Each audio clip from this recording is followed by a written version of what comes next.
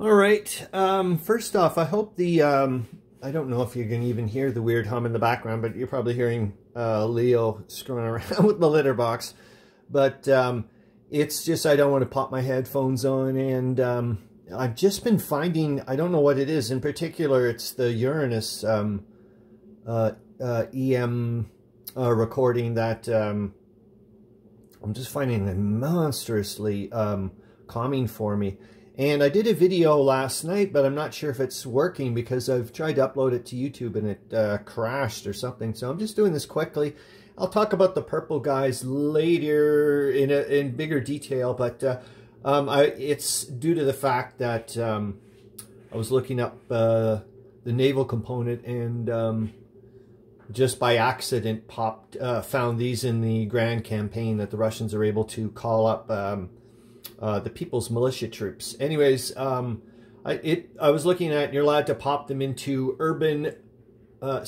town and city hexes, but that's a bit nebulous in the sense that it's not really whatever. So I went with any named hex, like the fortress type things and so on and so forth, and then other ones that were not labeled as fortresses, such as Lublin and Radom and Kielce, that type of stuff. But oh my god, man, this game is just taken on. Once I started adding, as well as you guys, having you guys interact and sending me off, like, you know, chasing like little light beams on a wall or whatever. Connecting the Grand Campaign with this now, oh my god, this thing is just gone on, and it's just yeah. And okay, here's the side note. I'm just saying, it's not because I'm, you know, I've got foreknowledge of what's going on, and I'm just trying to help out the freaking Russians. Hold on, I'm gonna try to get, oh yeah, of course I can hit pause, I keep forgetting. So yeah, and sorry about the herky-jerky. Like I said, it's just I want to get some thoughts out of my but this is extremely bad news for Operation Luther. This is completely unexpected to have 1-4 brigades littered all over the flippin' place, exactly where the corridor was supposed to be vacant.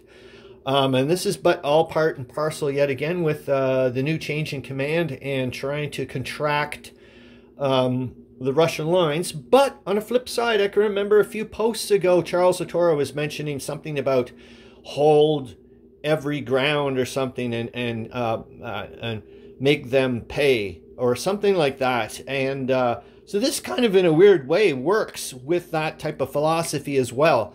And I think I've mentioned before that I've highly respect Charles Latoro's insights into gameplay and whatnot. So if, you know, if someone like that can say, you know, maybe just even, you know, like on an off comment like that, it's like, okay, there's merit in it. So and this could be paying off. And like, you know, the Berevich dictum with the Austrians, who knows? So I'm just thinking, holy smokes, what kind of thing is going to happen well, in November as well, with all this massive attack. And I did say there was going to be a ton of freaking blood spilled around here.